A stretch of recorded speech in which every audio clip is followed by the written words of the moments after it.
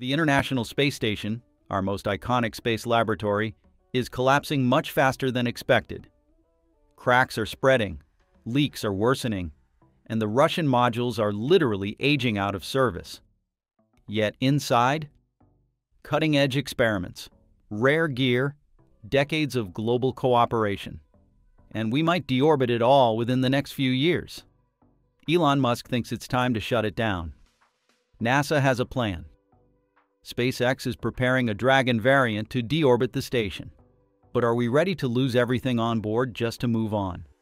In today's Techmap episode, we break down the latest ISS crisis, Musk's explosive statement, and what it means for the future of space stations and space science itself. Strap in. The space race is shifting gears, and this might be the last chapter of the ISS as we know it. Let's dive in. Axiom 4 is now scheduled no earlier than Thursday, June 19th, after getting delayed on June 12th, when NASA and Roscosmos continued to understand the most recent repair efforts to seal small leaks on the Russian side of the International Space Station. The leak happened because parts of the space station's metal structure, especially in the Russian section, have been getting weaker over time. This happens because the metal is bent and stressed again and again as the station orbits Earth. When metal is bent many times, it gets tired. This is called metal fatigue. Imagine bending a paperclip back and forth. At first, it's strong, but if you keep bending it, it gets stiff and eventually cracks and breaks. The same thing happens with the aluminum metal on the ISS, the metal it's made of. Tiny cracks start to form, and over time, these cracks get bigger until the metal can no longer hold the air inside, causing leaks. This process is called high cycle fatigue, meaning the metal has been bent and stressed many times, thousands or millions of times, making it weaker and more likely to crack suddenly without warning. Since the ISS has been in space for almost 30 years, this repeated bending and stress have caused more cracks and leaks than people first thought. So the leak is caused by the metal getting tired and cracked from bending and stress over a long time, just like a paperclip breaking after being bent too much. Additionally, space has no air to cushion things, and the temperature swings from super hot to super cold, which wears out materials faster. The gas leaks are located in the transfer tunnel, called PRK, a tunnel connecting the Russian Zvezda module to a docking port. Zvezda is one of the oldest components of the ISS complex, with the first components launched in 1998. The station has had a slow but growing leak since 2019. Russian cosmonauts have attempted to repair these small cracks, but they typically only slow the leak with gas loss of a few pounds per day. According to Axiom Space, as part of an ongoing investigation, NASA was working with Roscosmos to understand a new pressure signature. Cosmonauts aboard the space station recently performed inspections of the pressurized module's interior surfaces, sealed some additional areas of interest, and measured the current leak rate. Following this effort, pressure in the transfer tunnel has been stable. The postponement of Axiom Mission 4 provides additional time for NASA and Roscosmos to evaluate the situation and determine whether any additional troubleshooting is necessary. Some people familiar with the situation are offering little information about the severity of the situation. However, on X, Casey Hanmer, a smart guy who knows a lot about space, raises the red warnings. As he said, there is no factor of safety associated with this failure mode. None of the structural pressure vessels are meant to crack. We are not even single fault tolerant on the structural integrity of the station. Normally, things like buildings or bridges are built with extra strength to handle problems. But the ISS wasn't designed to handle cracks, so if they get bad, it could be dangerous. He added, "We could wake up tomorrow and find, with zero warning, that it has failed catastrophically.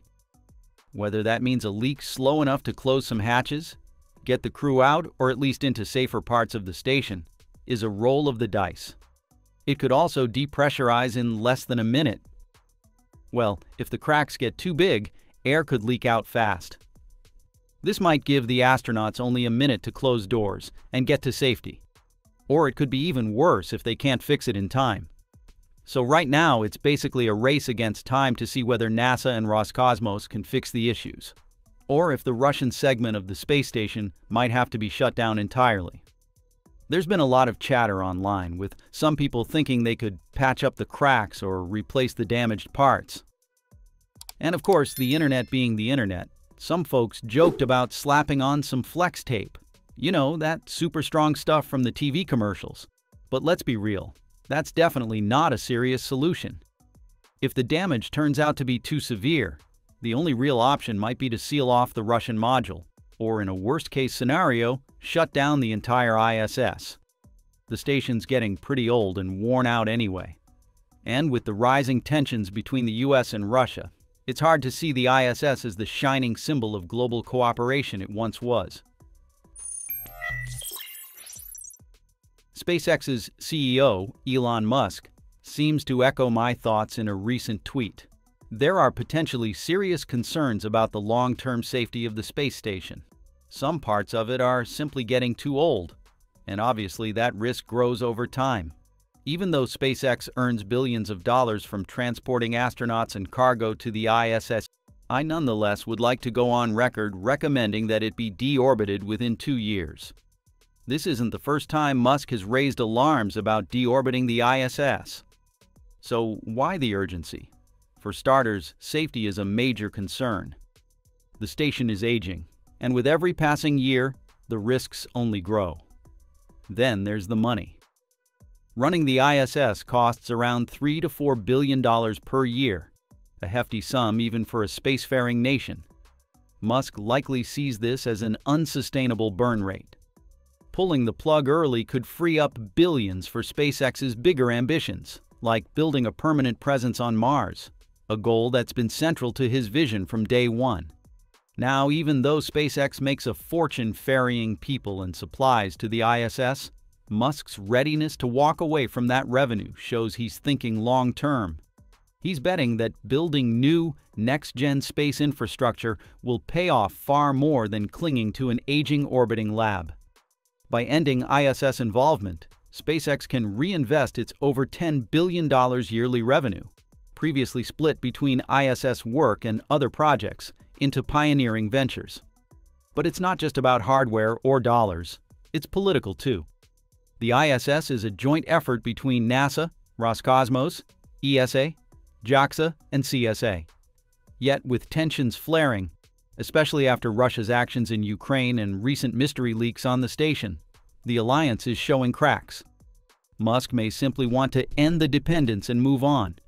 Russia, for its part, is already planning its own independent orbital station, targeting a 2027 launch for the first module and full completion by 2033.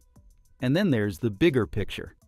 SpaceX in 2024 secured an $843 million NASA contract to build a Dragon variant, which is capable of safely deorbiting the ISS.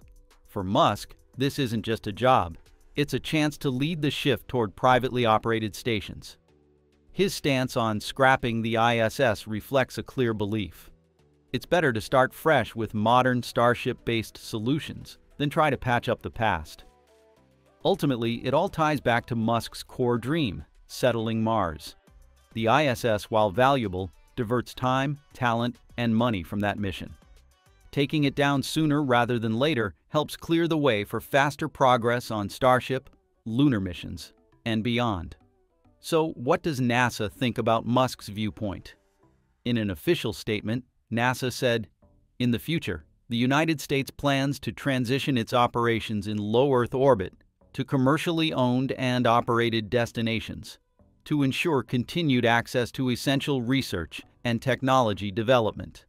At the conclusion of the International Space Station program, the station will be deorbited in a controlled manner to ensure avoidance of populated areas on Earth.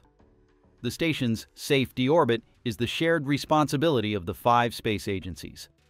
As of now, there's no sign that NASA plans to walk back its commitment to keep the ISS running until 2030. Of course, deorbiting the ISS doesn't look like a walk in the park.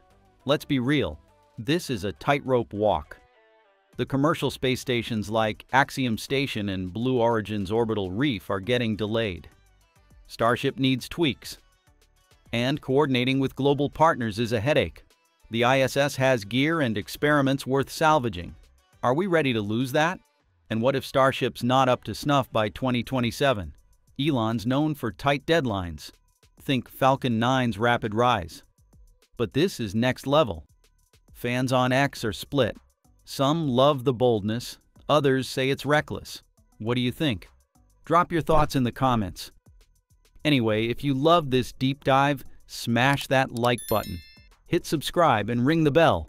We're aiming for 150,000 subscribers, and we need you to get there.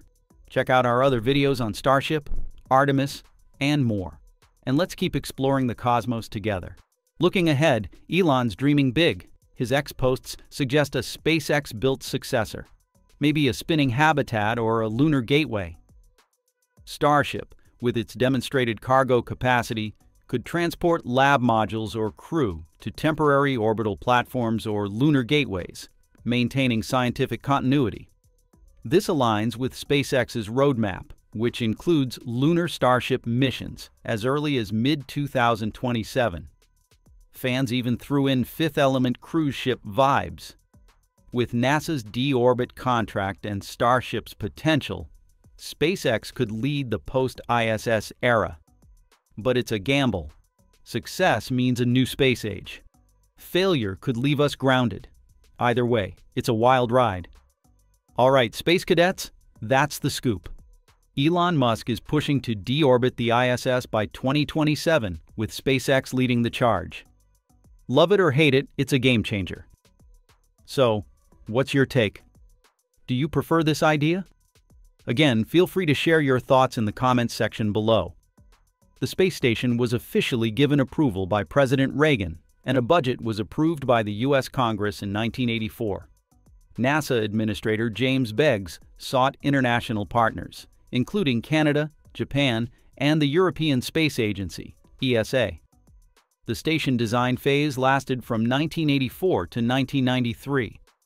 Construction of elements began in the late 1980s across the US, Canada, Japan, and Europe. By 1993, Russia was invited to join during a redesign phase. Agreement to proceed in two phases. Phase 1, NASA Mir, 1995 to 1998. Shuttle missions docked with the Russian Mir station. The U.S. helped modify Russian modules, Spectre and Priroda to house U.S. experiments and astronauts. Phase 2, from 1998. Launch and assembly of the new ISS with contributions from all partners.